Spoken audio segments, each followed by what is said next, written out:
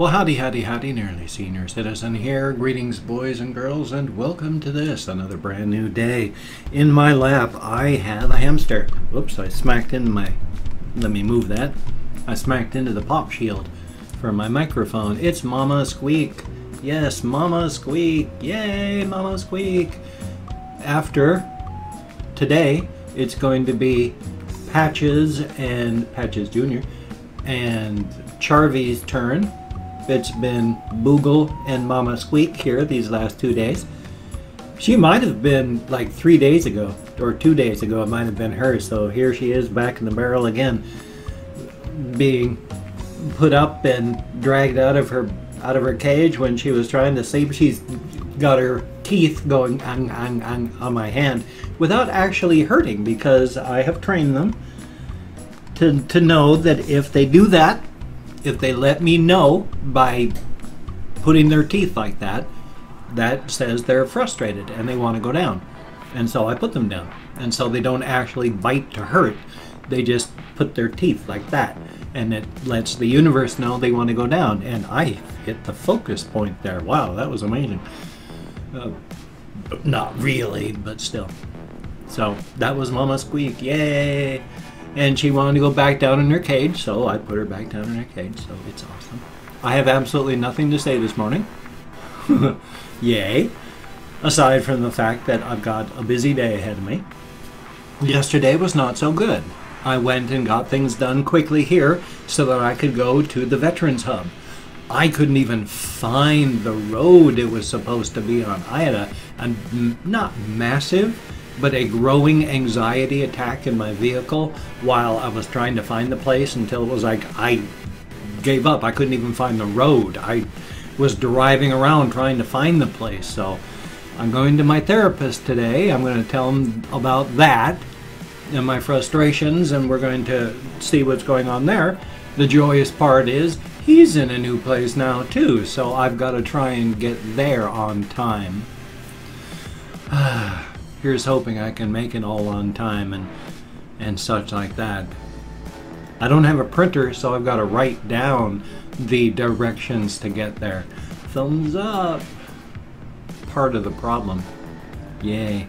Oh well though. Life is life. Yesterday, after I drove there and then drove back, I got here. I fell asleep, of course, so my reaction was late, and then because of that, my game video was late, and so I ended up making that a long enough video on my game that I just split it into 2 pieces, and so I had to put up 1/2 on the game channel, 1/2 on the main channel. That took forever. I was up here all night, all day. Yay. Falling asleep, of course, periodically. Not a lot. Just once or twice or so in the morning / afternoon, and then I think I did pretty good in the evening, but I did have some small issues. And then my housemates dabbed me out on some very, very good THC oil, and I was quite medicated and went to bed very, very soon afterward, because that was another night where I would have had difficulty playing the game Find My Foot. I've had my tolerance for THC come down because I've had so little, so that now when I get dabs, they slam into me like a freight train. I get very, very medicated very, very quickly. So it's a good thing, and it helps. I mean, normally I fall asleep really well anyway, because when I lie down, in the time since I've got my bed back, trained myself that it's lying down means you go to sleep. So I may get momentarily bored, but I just lay there anyway, and then now it doesn't take but 5 minutes and I'm out like a light. So when I'm dabbed out, I fall asleep even faster. With my insomnia is not the issue of falling asleep. I fall asleep pretty quickly. My issue is staying asleep, because I wake up very easily. I'm a very light sleeper, and I wake up like that, And it doesn't take much to just wake me up. It can be pain or sounds or nothing at all that I can ever determine. So, yay on that. It's difficult to get back to sleep once I am awake. That's the problem there. So when I do pop awake, it takes forever to go back to sleep. Usually I just give up after, if I haven't fallen asleep after another hour, hour and a half, I give up and I get up. That's usually the reasons I get out of bed in the morning from pain. Is lying in bed isn't going to help. I've already been lying in bed an hour or more. I might as well just get up. It's not helping, and the pain is just increasing. Since I can only sleep on one side, I can't sleep on my right side because of pain issues with my scoliosis and the bending of my spine. I can't sleep on my back with my back injuries. If I sleep on my back, my entirety of my back goes numb. My legs hurt so bad that I need help getting up. It's bad. And I can't sleep on my stomach with my neck the way it is. I can't turn my head far enough that I'd be able to breathe sleeping on my stomach. It hurts turning my head just this far. I've got so many issues. My head juts forward with no bending in my neck. You're supposed to have a curve so your neck, goes straight up. Mine goes out like the end of a crane, so it always hurts, and it's yay. So that leaves me one side to sleep on, and that's my left. And when you can only lay on one side, after a couple hours it starts to hurt. So yay. Oh well, you do what you gotta do. You do what you gotta do. Up to murder. I mean, if you have to murder just to sleep at night, don't do what you have to do. That's bad. That you should not kill other people just so that you can sleep. That's not good. Yeah, I will make a value judgment on that one.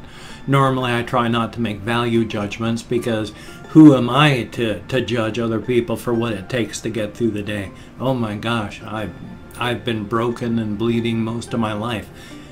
I'm not going to ever tell somebody what gets you through the day is wrong, because that's wrong, telling people that.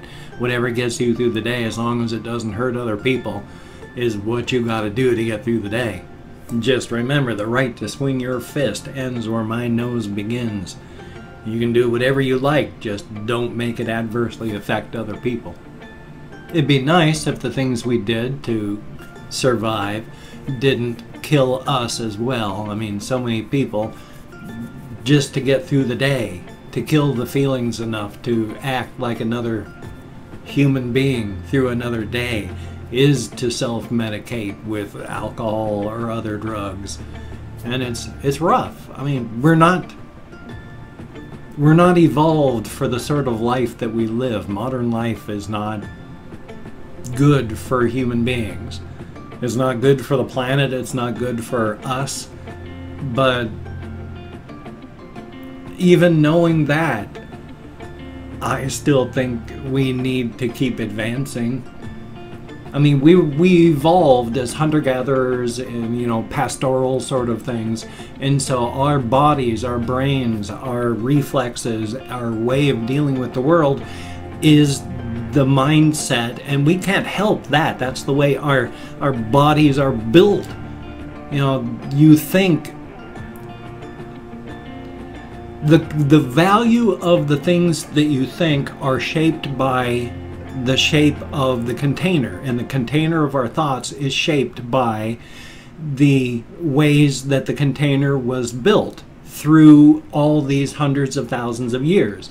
And so the way we think is shaped by all that. But the world that we live in now is not the world in which our thoughts and abilities to think were shaped. And so because of that, we've got to not think exactly the way we do, but we do. And that makes it very, very difficult. I can't exactly remember why and how I went on to that one, and I'm very sorry. That's good old fibromyalgia and being very tired, because I woke up a little bit after 5.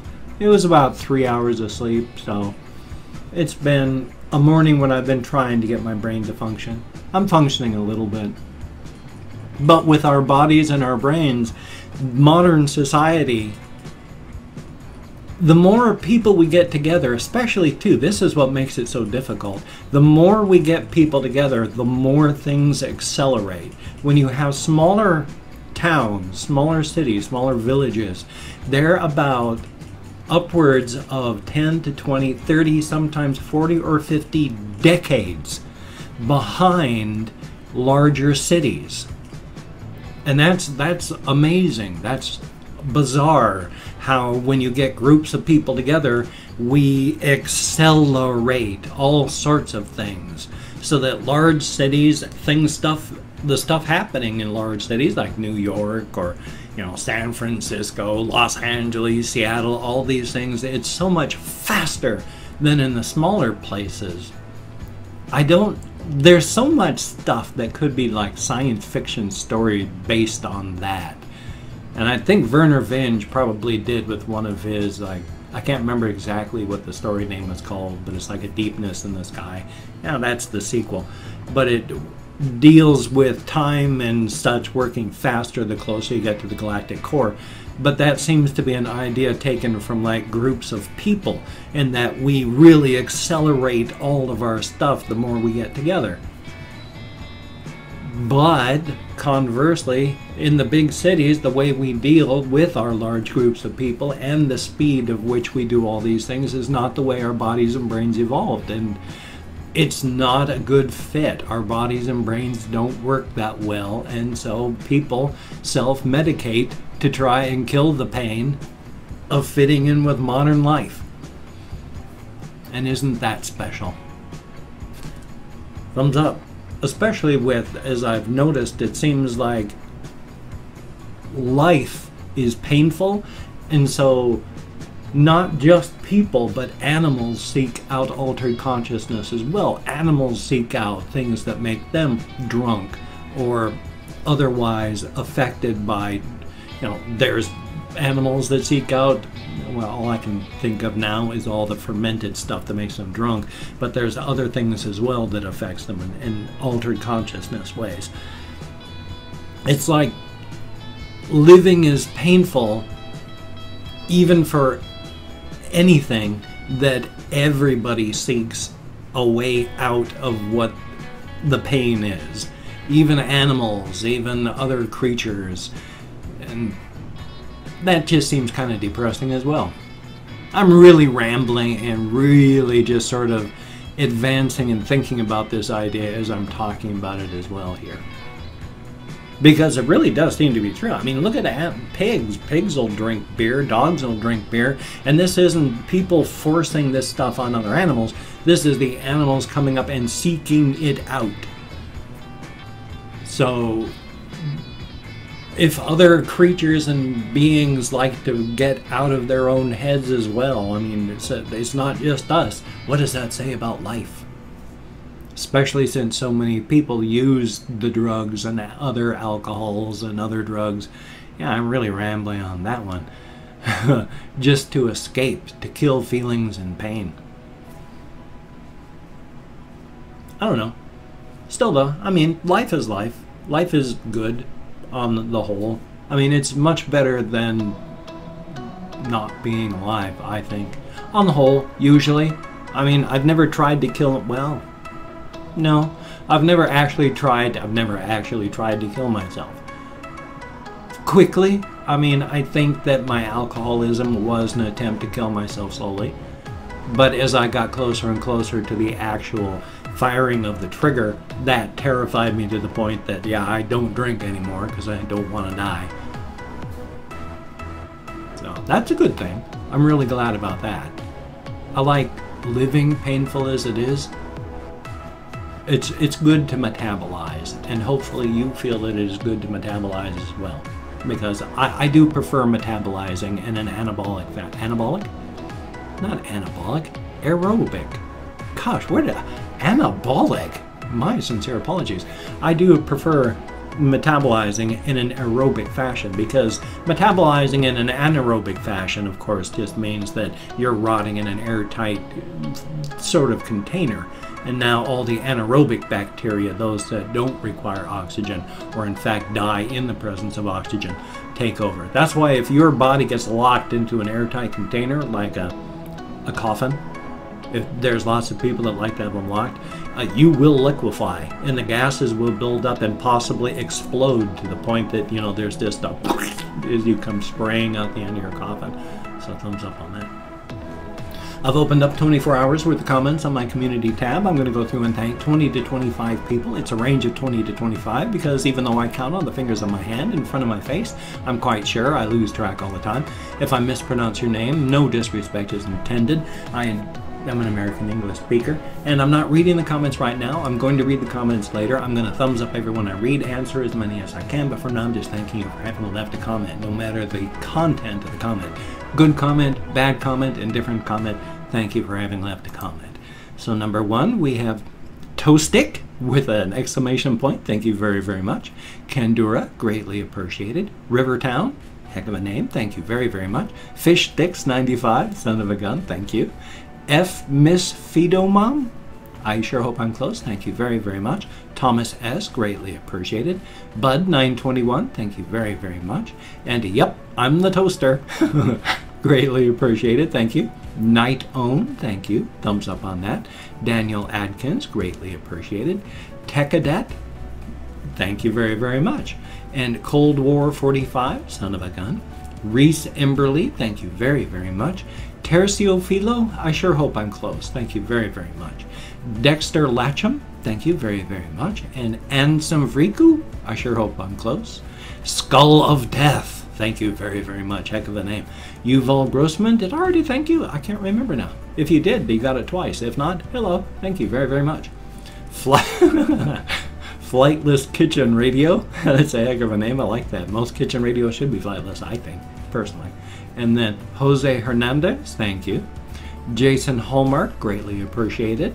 Rob Rogers, son of a gun, and thank you very, very much. Gameo Land 1998, thank you very, very much. And then hopefully I'm at 25, thank you very, very much. Elf Kiss Me PL, greatly appreciated. Each and every one of you has stated you get me out of my head, into the real world, dealing with people, and that's a good thing. It's not a good landscape behind these eyes with my death of my wife 3 years ago, the death of her cat. He committed suicide 6 months after that, and then the bank took my house, and then I had to move into my brother-in-law's garage. I lost that house. I'm here, and I can't afford to stay here. I don't make enough money, so I'm on the constant edge of homelessness. It's not a good landscape behind these eyes.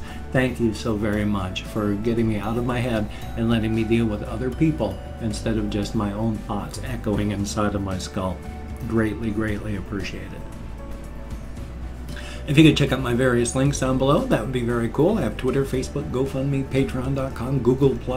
If you could check all those out, that would be very awesome. If you could donate to my GoFundMe campaign to become a Patreon.com patron, that would be very, very cool.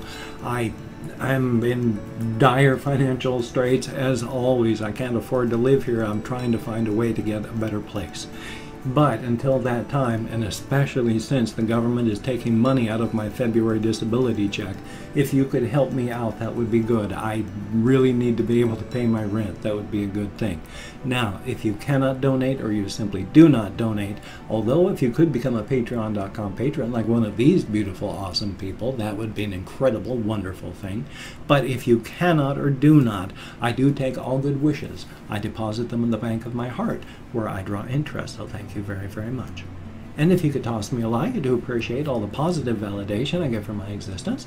If you could subscribe to the channel, that would be very cool as well, but if you didn't want to, I would understand. My personality has rubbed people wrong most of my life. If you did not like my videos or did not want to subscribe, I would fully understand. But if you are down with it, I'll do my best to keep you entertained from now until the literal, well, end of my time anyway. I turned 55 last October. Average lifespan of an American man with money and access to health care is 74 years, so here's hoping I can keep everybody entertained for the next 19 plus.